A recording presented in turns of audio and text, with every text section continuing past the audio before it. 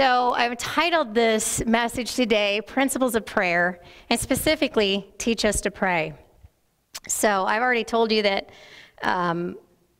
what we're doing on Wednesday nights, but over the last couple of years, we've lost a lot of our prayer warriors. You know, I remember coming into the church on Monday mornings, and Paul Bybee and Diane would be in pastor's office, and sometimes Dale, and they'd be praying, and they covered this church in prayer, and they covered the pastors in prayer. And for those of you who don't know, Paul Bybee went home to be with the Lord, and Diane moved to Florida to retire. And then, that was in the office, but then in the sanctuary, Gary would be in here praying. And sometimes Ed would show up and he'd pray with Gary. And for those of you who don't know, Gary went home to be with the Lord. So over the last little bit, we've lost some really stellar prayer warriors. And I can tell the difference. I don't know if you guys can, but I can tell the difference. I can feel it in, just look at the congregation, what's happening. You can feel the absence of those prayers. And so I guess what I'm asking for here, I guess what I'm saying is, we need your prayers. We covet your prayers. Please keep the pastors in your prayer, in the church, in your prayers, because we need your prayers, right? So it has been said that the secret of all failure is our failure in secret prayer. Not just our failure to pray, but our failure in prayer. Did you know that you can pray amiss and not see your prayers answered? Did you know that? The Bible tells us in James 4:2, and I'm going to read this out of the NIV. For those of you who don't like the NIV, you sure can follow along in your King James Version, but I find it easier to teach out of this. It says this in James 4:2, that when you ask, you do not receive because you ask with wrong motives, that you may spend what you get on your pleasures. An example of this is the parable of the publican. Do you remember that parable? If you want to read it, is in Luke 18:9 through 14. But the publican goes into the temple to pray, and as he's sitting in the temple trying to pray, there's a religious leader there.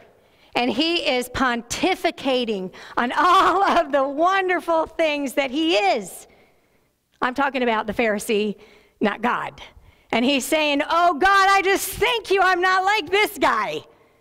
Right? Do you remember that story? He failed in his prayers. He failed in his prayers. And the person that he was comparing himself to said, you know what? He's right. I'm nothing, God, but your love for me. Right? So that is an example of a failure in prayer. He prayed long, and he prayed often, and he prayed hard, but he was a miserable failure. His prayers were never heard by God because neither he nor his prayers were ever right with God. In order for our prayers to be answered, they have to line up with both the heart of the Father and the Word of God, right? Because there's going to be some things that you're not going to be able to find a scripture for, but you know the heart of God. And if you know the heart of the Father, you'll know how to pray. Does that make sense? All right. Oswald Smith said this, when we work, we work. When we pray, God works, right? How many times do we try to do this everything on our own?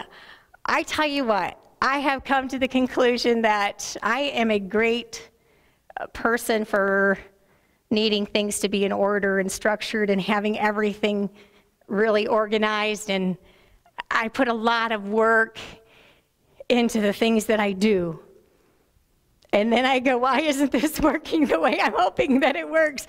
And every time I do that, I feel like the Holy Spirit says, unless the Lord builds the house, they that labor, labor in vain. And I go, right, I'm trying to build. And I'm not supposed to be the builder. I'm supposed to be the hammer, right? I'm not supposed to be architecting it, you know? God is the architect. He's just saying, hang on and let's go for a ride and let's just work together. And so I have to remember that all the time because I'm really horrible about, you know, just focusing. So, and you know, if you know me, you know that I have to have everything meticulous before I come up here. So I've always said to the Lord, please don't tell me to throw away my notes. Please don't make me do that because it'll stress me out. But I'm coming to the place where it's like, okay, God, you know what? It doesn't matter because it's all about you. So whatever you want to do, Father, I relinquish my control. That's hard for me. It's really hard for me to relinquish control. So pray for me for that because that's one of those things. So if we're going to understand this principle, we have to look at how Jesus taught his disciples to pray in the Gospels, right? He's the best teacher. Jesus taught both by example, with his actions, and with his words. And in the process, we learned that prayer is to be a vital part of the disciples' life. In fact, you want to know how I know that prayer is supposed to be a vital part of your life? Because the word praying or prayer is recorded 331 times in the New American Standard Bible, 545 times in the King James Bible, and 375 times in the NIV. And the reason there's a little difference is because different translations translate different Greek words differently. For example, it may say pray in the King James, and the NIV may say ask. You understand? It's not that they're wrong. It's just that there are, and you're going to find this out Wednesday night, 6 Greek words for pray. Okay, that we translate one word or so. It's that they try to find the one that fits them best. Okay, so that's what this teaching is about, and that's what is coming up, is learning and understanding prayer and how to do it correctly.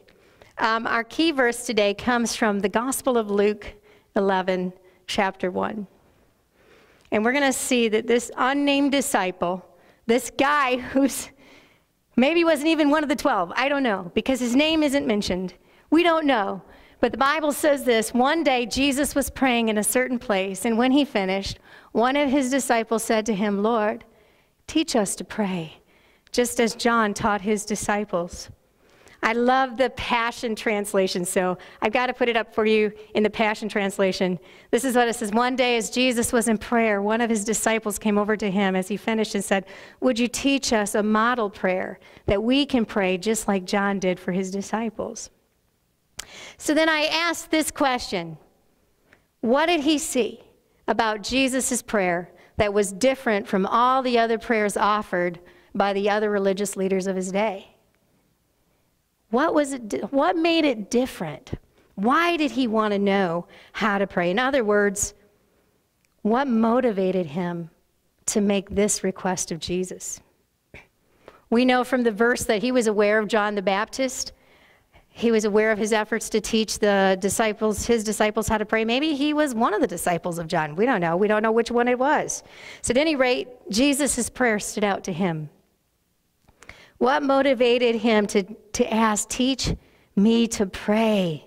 Was it just for instruction, or was it something deeper that motivated him to ask this question? And why was this request so important and so significant? One of the reasons that we can assume that this request was significant is because if you were to read through the Gospels, from Matthew all the way to John, if you were to read the entire Gospels, you will never find another request like this. This is the only one. They didn't say, Lord, teach us how to teach. They didn't say, Lord, teach us how to witness. They didn't say, Lord, teach us how to do miracles. They didn't ask for any of that. They asked, Lord, teach us to pray. So wouldn't you say, would you agree with me then that there is some significance to this request? There's some significance to this motivation of this unnamed disciple to find out why we need to pray. Maybe it would help to understand this request if we look at the one to whom the request has been made. When Jesus became a human, even though he was God, he chose to live within the restrictions of mankind. For 30 years, he never employed any supernatural means to live a sinless life. He walked, he talked, he behaved like a normal human being. And he was sinless. Why did he do that? To show us it could be done. To show us it could be done. Because he was tempted just like we are tempted, right? He walked within the restrictions of the human, as a human being. We know that he understood who his Father was. And over those 30 years, even though he restricted himself to the limits of humanity, he still fellowshiped with his Father. It's such a way that everything that he did and everything that he said was a direct result from his relationship with God, right? John 5:19 says, "Very truly I tell you, the Son can do what? He can do nothing by himself.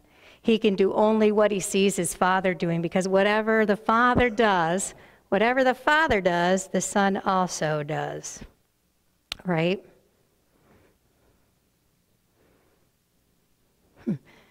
Whatever the Father does, the Son does. Whatever the Father does, the Son does. Are we sons of the Father? So whatever we do, we should be done with what the Father does. Then he goes on to say this in John 14:10. "Don't you believe that I am in the Father and that the Father is in me? The words I say to you, I do not speak on my own authority. Rather, it is the Father living in me who is doing the work." You can participate. Who's doing the work? Jesus or the Father? Oh, so does this apply to us? If we're walking in this truth, who does the work? The Father does the work through us. We just have to be a vessel. He does the work. Is that what it says? I mean, here you have the very Son of God limiting himself to humanity and saying, it's not me. I may be the Son of God, but I am the Son of Man right now, and I am walking in my humanity, and because I'm walking in my humanity, it is the Father who's working through me. Hello, people, this ought to make you happy because you can have that same thing. The Holy Spirit working through you to accomplish the work of the Father. It's not about us. True? All right. Just saying. So, Jesus, even though he is God, is 100% reliant on the Father. He modeled this for us to show us that we could also have this kind of relationship with the Father if we humble ourselves, right? Because we got to put the pride down. Pride will keep you from doing this. You need to humble yourself and pray, right?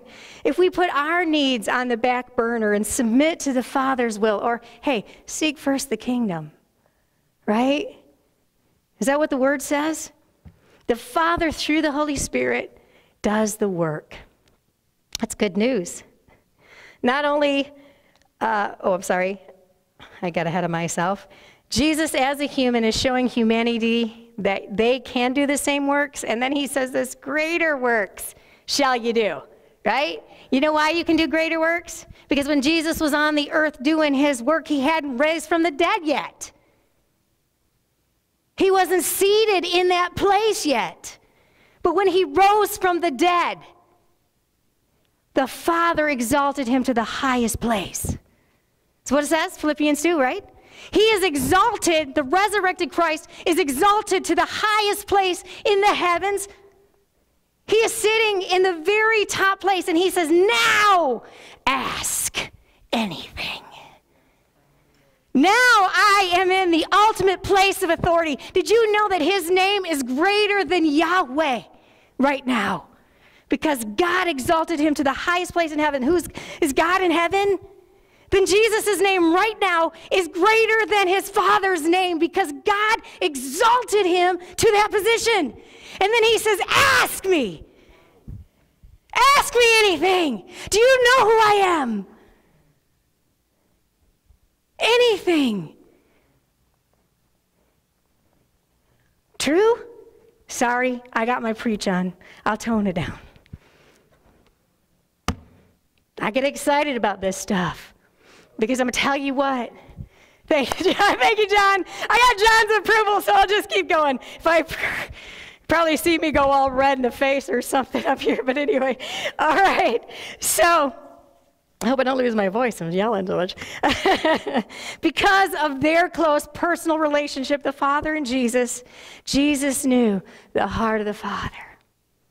And everything he did was a result of the Father's heart. His desires, his compassion, everything was rooted in the heart of the Father. I can do nothing I haven't seen my Father do. I can say nothing that the Father isn't speaking through me. I can do nothing that the Father doesn't want done. Does God want you saved? Yeah. Set free? Oh, yeah. Filled with the Holy Spirit? Oh, yeah. Laying hands on people and seeing people healed? Yes. Raising people from the dead? Yes. Casting out demons? Oh, yeah. He wants people free. He wants people free, and you are the instruments to whom he says, let's go. There's a book out there called Fresh Fire, Fresh Fire. And in it, the guy, forgive me, I wasn't planning on saying this. He has a church in New York. The guy that wrote this, Jim, that's it. What is it? Yeah, that's the guy. And he wrote this verse, I began to despair that I may miss a move of God. I began to realize that in myself I could miss it. And he realized, I don't want to miss it. I want to be a part of it. I want to be used of God. I want to see things. And don't we want to see some things that happen like in Azusa Street?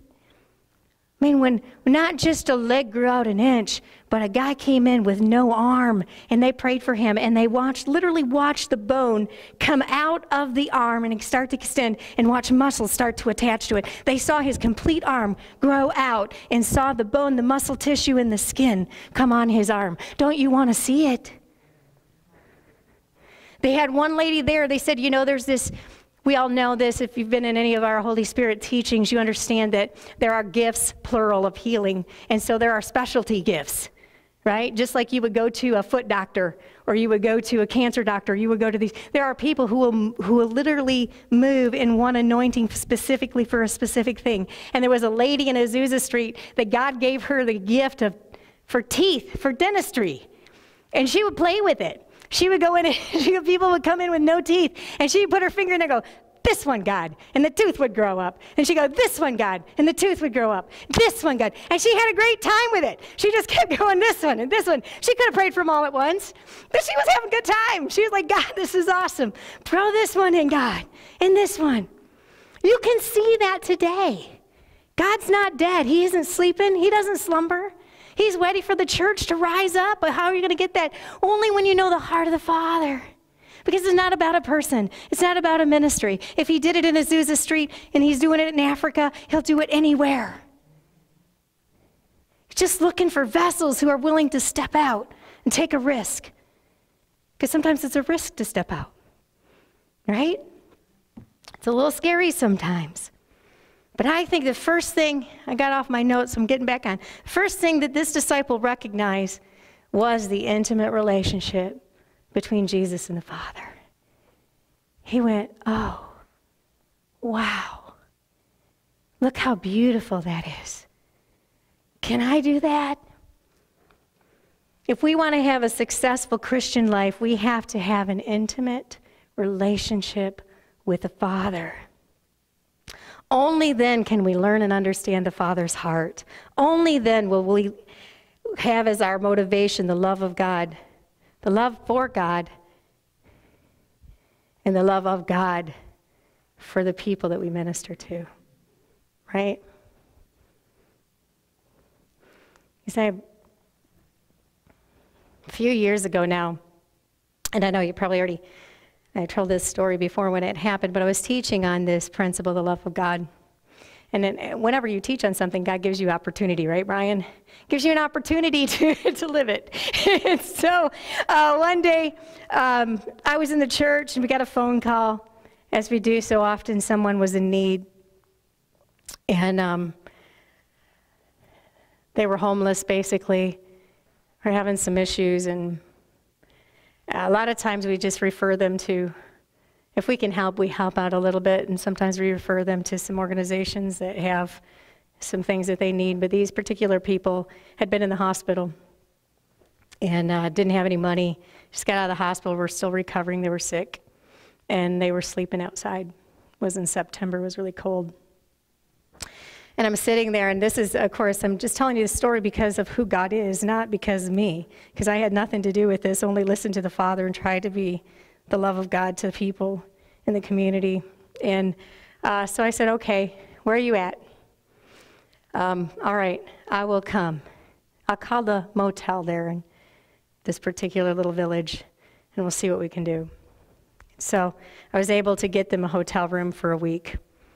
And I get there, and they haven't showered. They've been homeless for a while. And I'm like, well, let's pray while we're waiting for, let's pray while we're waiting for the room to get ready. And so I go like this, and they go like this, right? And so we're in this like football huddle, and you're just like head to head with these unbathed masses, you know, but it was okay, because it was like, yeah, that's how God would do that. He'd just love on these guys, you know, and just bless them and just love on them. And opportunity comes just to be willing to say, okay. And it's like, okay, let's go get you some food, and let's make sure that your needs are met. And know this. You don't have, they'd say, well, we'll pay you back. I don't like people tell me this. We'll pay you back. Because I go, number one, I'm pretty sure you can't. But number two, I would do it anyway. And I say, you know what? You don't even have to do that. This is because the Father loves you. The Father sought you out. The Father loves you enough to say, hey, give me your heart and watch me do many things. Right, Doreen? God can do some stuff, huh? Doreen knows she was homeless not too long ago, and now she has a place to stay. All right. So this relationship with the Father was something that Old Testament saints wanted, right? Few Old Testament saints ever had a relationship with God. And of them, only one asked to see him face to face, right? And you know that story. He said, please let me see your face. God's like, no. If you see my face, you're going to die. He said, I don't care. I don't care. God, I just want to see you. I just want to see you. So God says, okay, go stand behind the rock, right?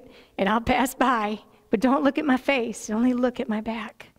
Because the day you look on my face in your condition that you're in now, you will surely die. And you know what happened to him? He came down the mountain shining like a light bulb, right? He came down illuminating the presence of God. The same thing that happened with Jesus in the Transfiguration. When Jesus was in the presence of God, remember, he shone. The Bible says he shone.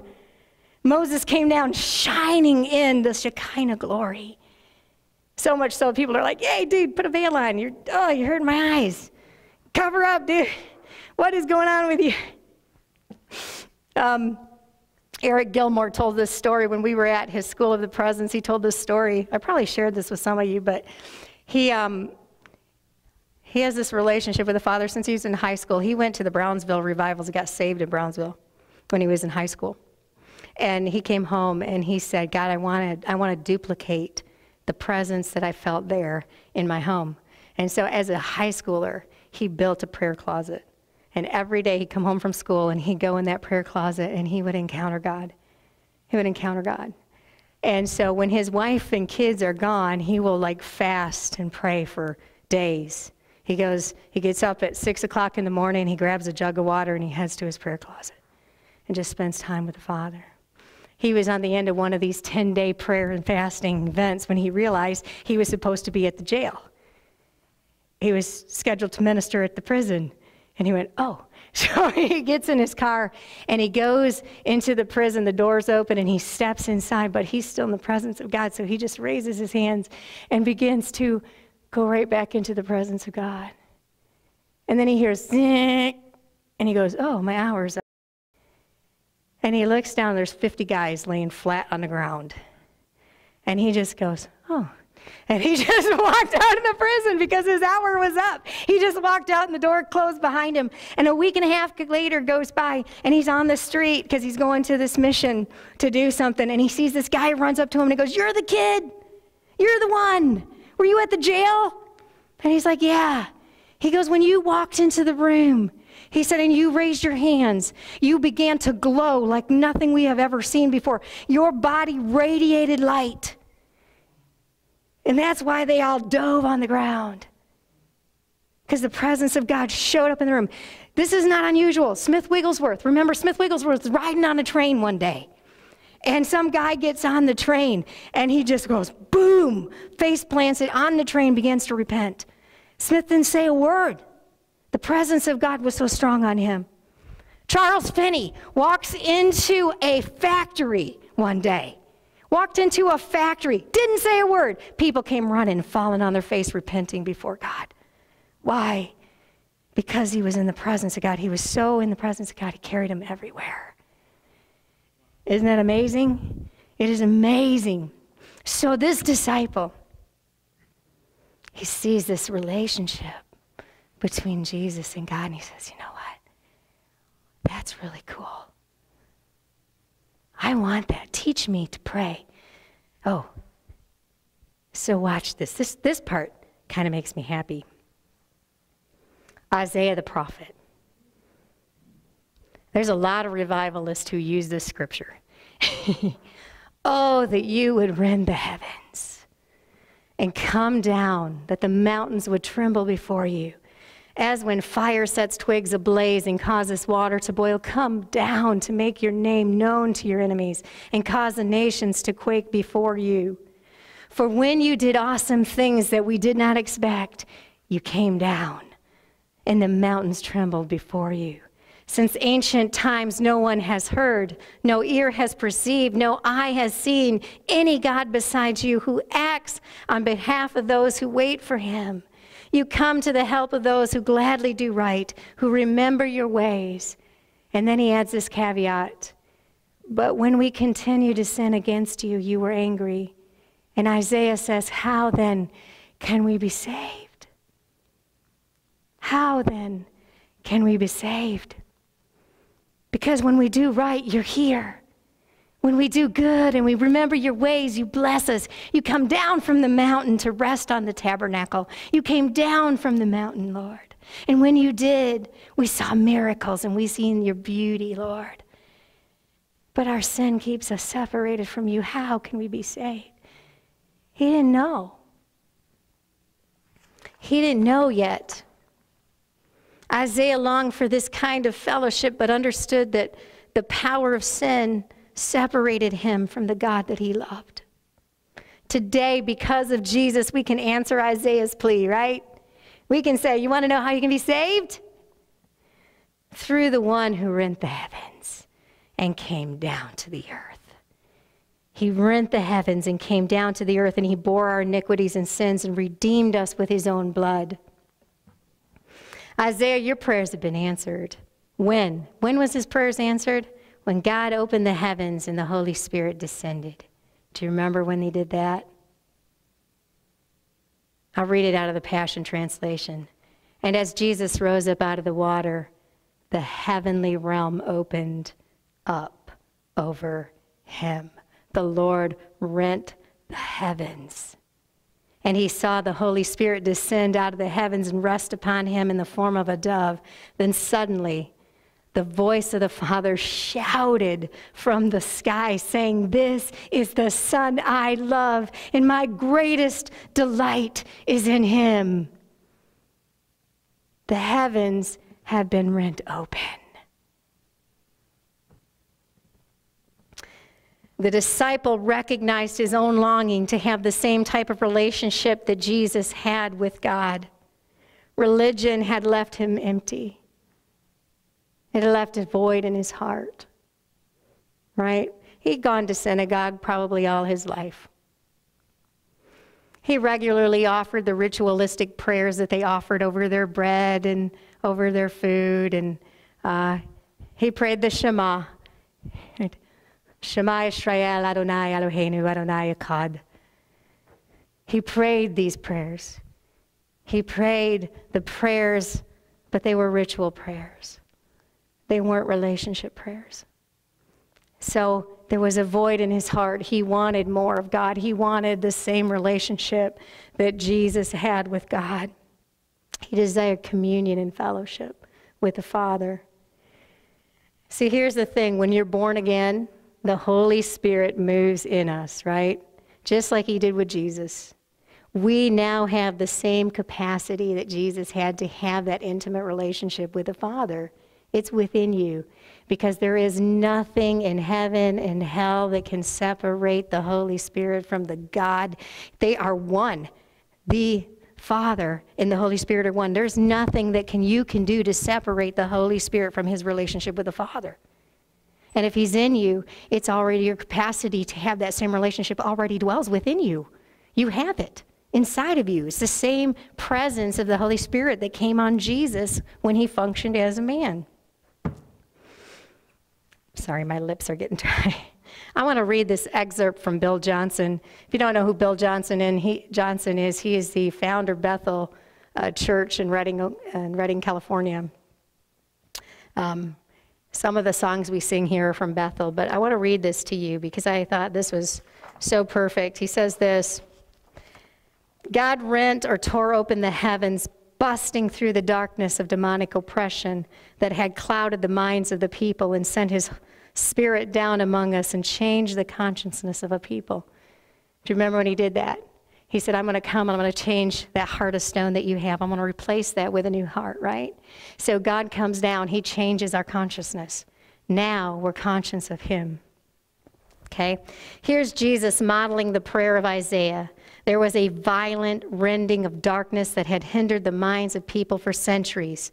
The Holy Spirit came upon and remained with Jesus. The Holy Spirit remains with us. And the Father in heaven is jealous. He's jealous for our fellowship with the Spirit that is in you, right? That's why he created you in the first place. He wants a relationship. He wants communion with you. And do you remember that day that he made Adam? And he breathed into him his own Spirit. He's jealous for that relationship, right? It's the beauty of that relationship. And he says this: there is nothing, no power of darkness, no demonic power that can stop the Holy Spirit and Father God, right? It doesn't exist. Most closed heavens for the believers are right here, between your two ears. Right here. Your thoughts, your actions. This is where we close off the Spirit of God, right?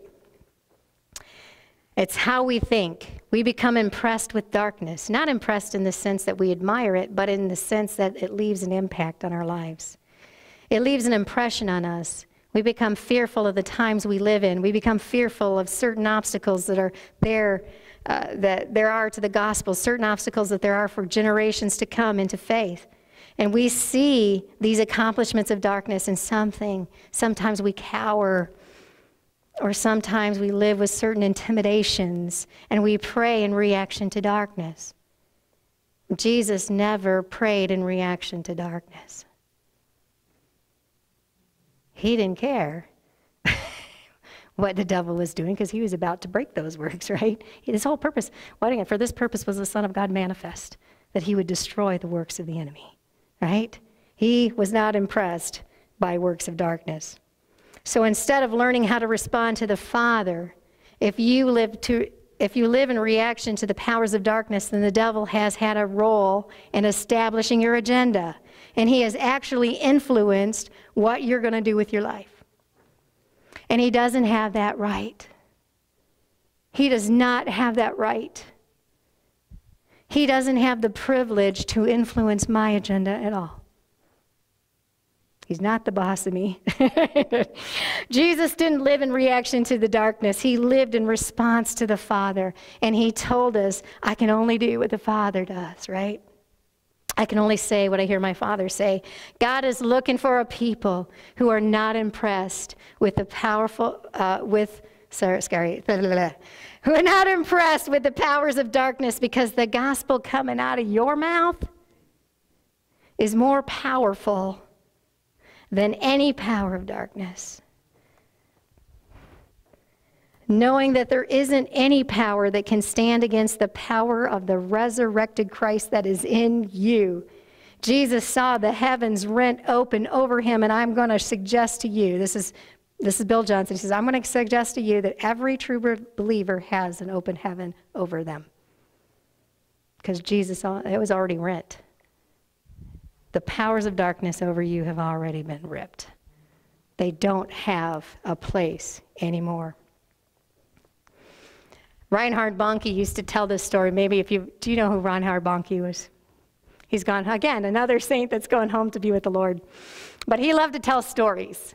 And he told this story. He said one day there was a man who was very wealthy. And he had this huge house and it had many, many rooms in it. And one day, he's at home and he hears this knock on the door. And he goes to the door and he opens it up. And there's Jesus standing on his doorstep. And he's like, oh, Jesus, come on in. And he invites Jesus into his house, and he says, oh, I want you just to live here, Jesus. And you know what I'm going to do for you? I'm going to give you the best room in the house. I'm going to give you the master bedroom for you to stay in. It's got the best view. It's got the most comfortable bed.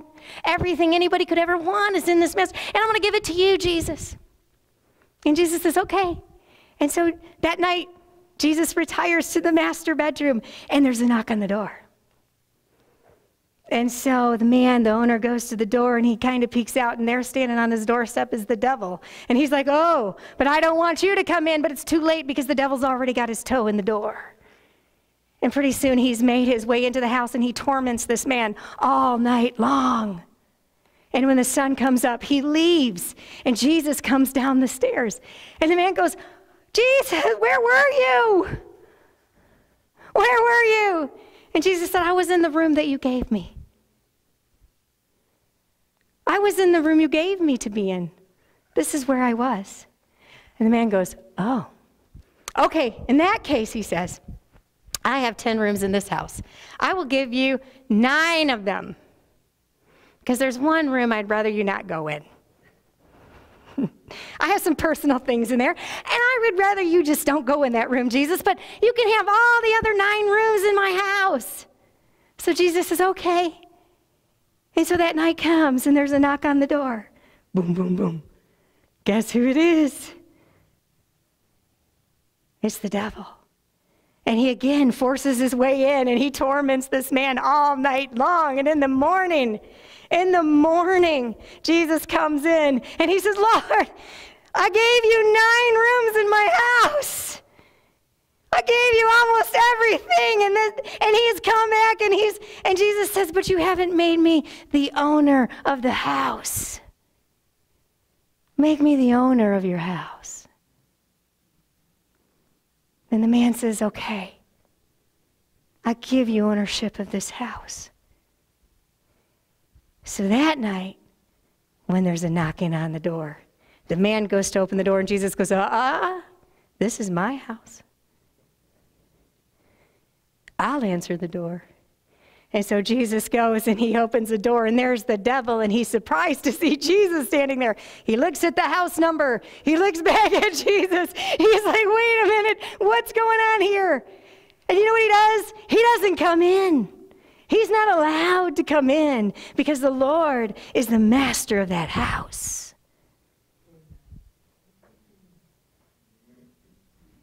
When we turn over our lives completely and totally to God, he becomes the master of our lives. And when the devil starts knocking, we say, Jesus, that one's for you. You get that door.